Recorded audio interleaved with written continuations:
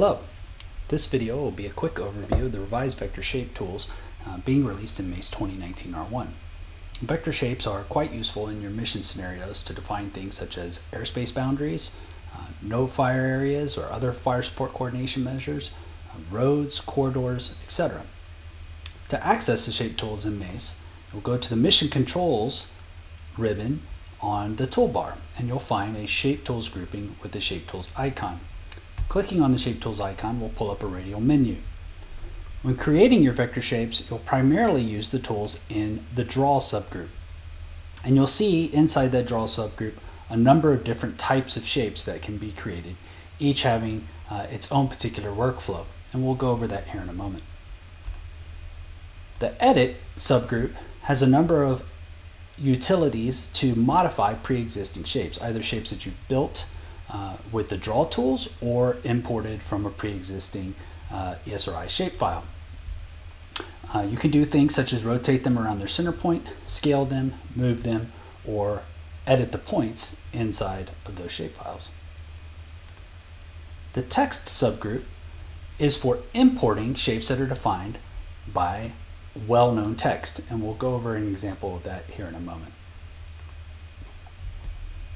The Combine tools take pre-existing shapes and join them into new shapes using Boolean operations, and it does so in different ways. There can be unions or joins of the two shapes, subtracting one shape from another, finding the intersection between two shapes, or the symmetric difference between two shapes. In addition, a number of pre-existing shapefiles can be merged into a single layer that can be then imported into your mission. This is quite useful for things like airspace boundaries, where you may have a number of different sub-working areas inside a larger airspace. You can consolidate all those airspaces into one and import them into your mission. The export tools allow you to export shapes from the map in different formats. And currently supported are GML, well-known text, and KML for use inside of Google Earth. So let's quickly draw a quick polygon to give you an idea of how to create shapes in MACE. To create a polygon, we go to the Draw subgroup, click on the outer ring, select Polygon, and we see a form pop up that will summarize our shape as we're building it. Our cursor is also changed, and as we click on the map, points will be dropped that define our polygon. You'll see those points are summarized in the points list in the Draw Polygon form. And those coordinates are in the coordinate format that are set up in the system settings for your MACE instance. Selecting a point in the points list, you can see that that corresponding point is highlighted on the polygon. And as we scroll through those points, we can see that they're each in turn highlighted on the map. Now we can edit those points. Let's say we want to move this point to another location, say here. If I were to right click on the map, I can copy location. The first right click will actually cancel out of dropping points. The second right click will pull up the context menu. I can edit this point and paste in a new location. And notice that it is in a MGRS format. That's the default format for copying locations in. But it doesn't really matter in this point list. You can see that that point gets moved. Now, previously, prior to MACE 2019 R1, if you wanted to adjust the appearance, you had to first create your polygon, then go to the Layer Manager and adjust its appearance from the properties of the shape inside the Layer Manager. Now, when you create a polygon, you can adjust its appearance as you build it. It will default to a unfilled, so no color filled polygon with a 1 pixel solid black outline. But we could change that using the drop down here. And potentially, let's say we want to fill it, let's go with an orange outline. We'll go 2 pixels on the outline. We'll leave it solid. We'll fill the polygon also with orange, but we'll drop the opacity down to something like that. We won't build our polygon yet. Clicking the draw will actually draw the polygon, but we'll give a quick overview of some of the other tools that are available. 3D properties. Enabling 3D properties will allow you to define a bottom height and a top height for your polygon.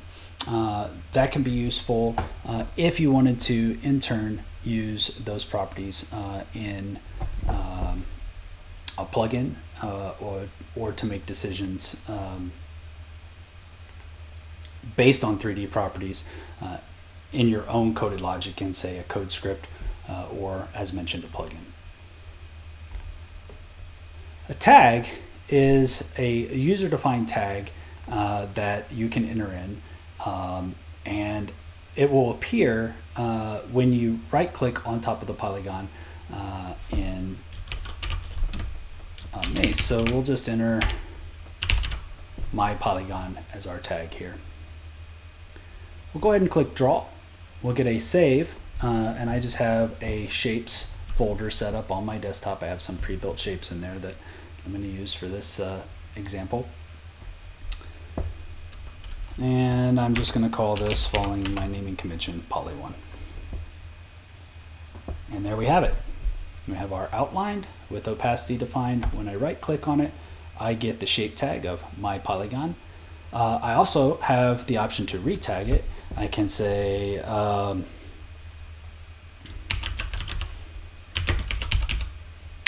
orange poly. And now when I right click, you can see that the shape tag's been changed. There are a number of other options here, and we'll demonstrate these here in a moment, things you can do with your shapes directly from the context menu in MACE.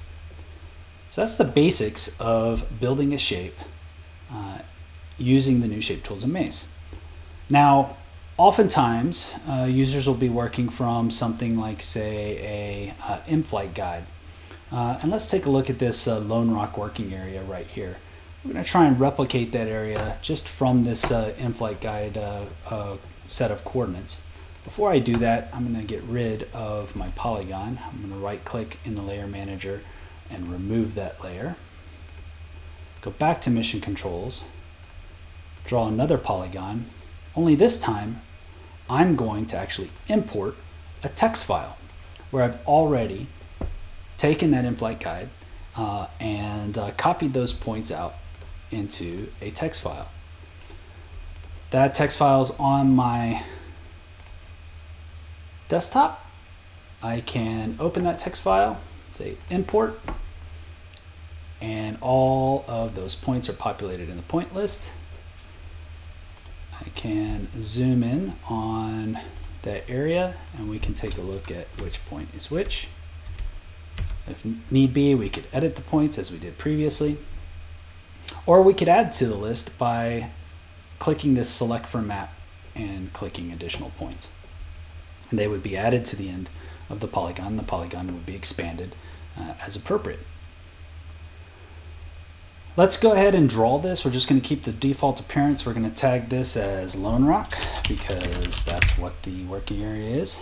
We're going to say draw, and we are going to go back to that shapes folder, and we're going to call it Lone Rock. And there we have it. Right clicking on that shape, I have my Lone Rock working area.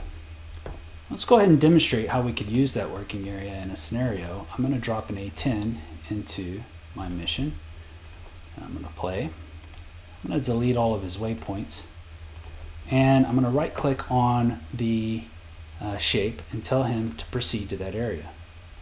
You'll see that a loiter circle is set up at the centroid of that shape, and my A10 is proceeding to that loiter area.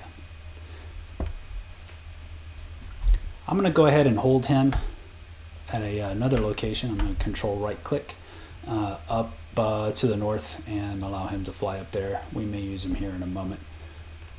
And I'm going to go ahead and get rid of that polygon.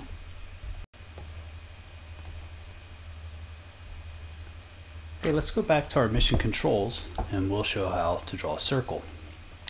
We'll see a different form for our user interface appear for actually drawing circles. On the map, you'll see the same draw cursor. The first click will define the center point of the circle. The second click will define the radius. And as we click, we'll see center point's populated and radius is populated. We can adjust those parameters. Like say I only wanted an 8 nautical mile circle, I can adjust that property, and you'll see that the corresponding depiction on the edit layer on the map, the red circle, was changed. Again, we can modify our properties if need be, but in this case we're going to keep the default properties and we're going to go ahead and draw. In this case, I'm going to save over a previously defined circle shape, so this circle 1. And you'll see when I do that, I'll get a prompt that asks that if I want to replace an already existing shape. In this case, I'll say yes, and my shape's drawn. Now, let's try and move this circle. Let's say we want to move it over the Carson sink. We'll use our edit tools. We'll select the shape from the map, and we can move it over. Same goes for scaling the shape. We can select it, and you'll see that it deforms as I scale it. If you hold down the control key, however, you'll get a proportional scaling for that shape. And we'll just accept that, and my shape's modified. Okay, let's get rid of that circle shape, and we'll draw a quick line. We're going to use this line as the basis of a corridor, and that corridor could be something like a minimum risk routing for your aircraft. We'll go back to our mission controls, and we're going to draw a line. Something like that. That'll work. We'll just keep all the defaults. I'm going to save over a pre-existing line shape and replace it, and there's my line.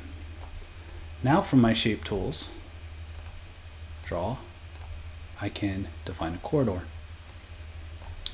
You have to have a pre-existing line in order to define a corridor. The line defines the center of the corridor. Again, you'll see a different user interface for working with corridors. Your corridor width is going to be the units of distance left and right of center line. So if I say 2 nautical miles here, then I'm actually going to have a 4 nautical mile wide corridor. In this case, I'm going to draw the center line, and I'll show you why here in a moment. Our boundary color we'll leave as red. We'll go 2 pixels on the draw size, and we'll change the boundary style, or the stippling style on the boundary, to a dash dot style. I'm going to save over this pre-existing corridor shape that I have defined. I'll replace it, and there's my corridor. Now you'll see I still have that black line, the original line. It appears in the layer manager. We can just turn off the appearance for that, or we could remove it. In this case, we'll just turn off the appearance. Now in a manner similar to the proceed to for our polygon shapes and our circle shapes, right-clicking on a line, it doesn't have to be a corridor, any line. We have some shape-specific properties that we can do with those shapes. In this case, we're going to tag this shape as a minimum risk routing, or MRR. I'll tag it. Now when we right-click, we can see that shape tag is MRR. Also, I have a proceed via and a proceed via outbound. Now, in the case of this A10, I'm just going to tell him to proceed via. When I do that, it creates a route with waypoints at each of the nodes, and it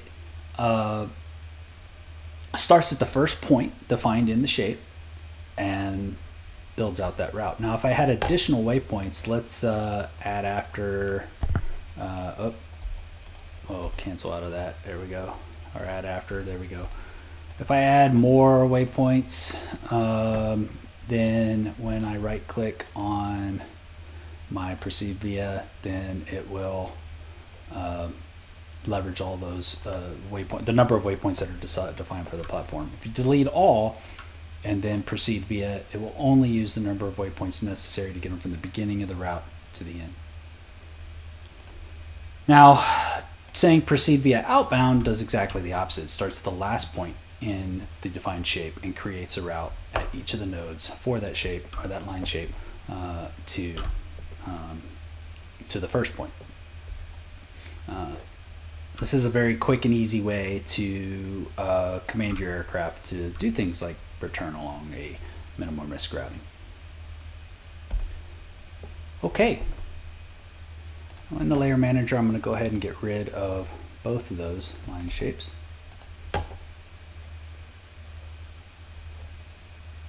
And now I'm going to demonstrate how to use the WKT.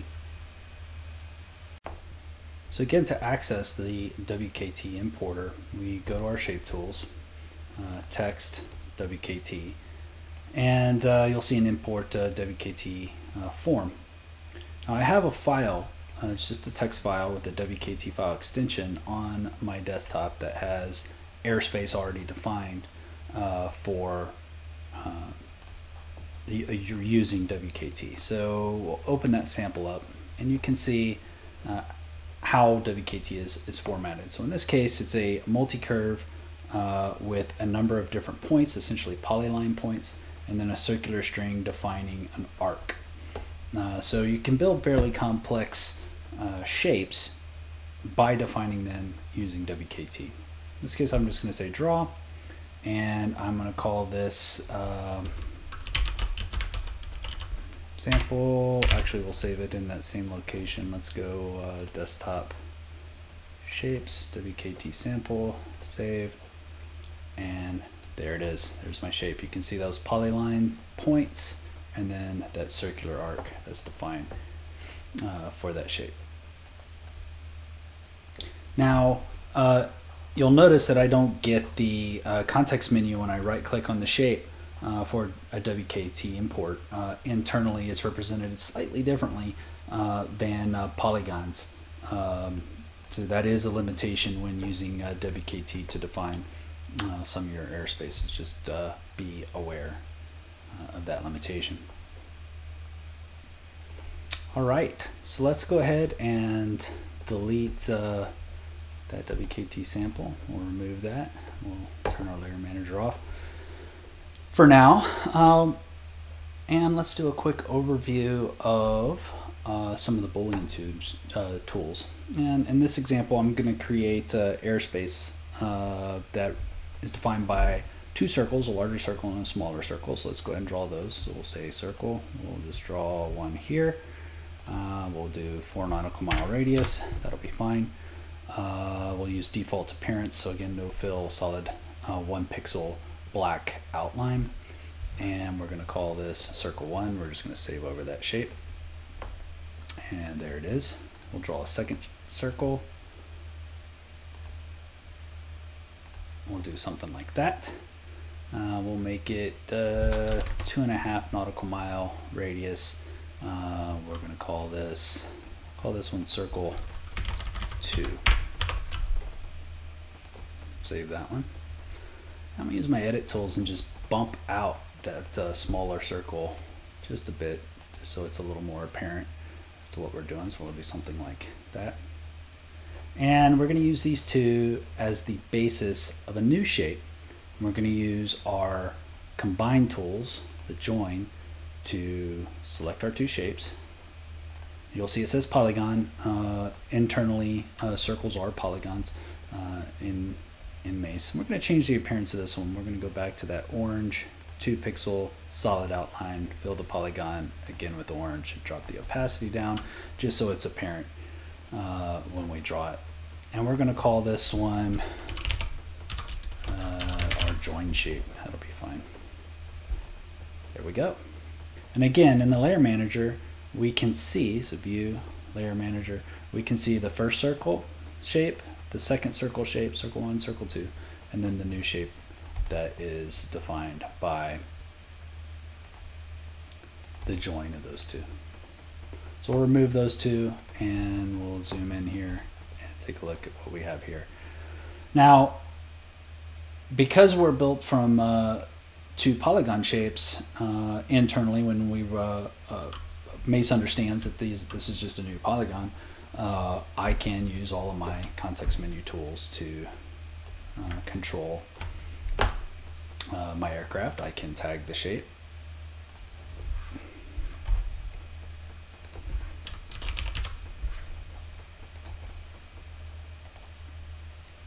Do all the things that I would with a normal polygon.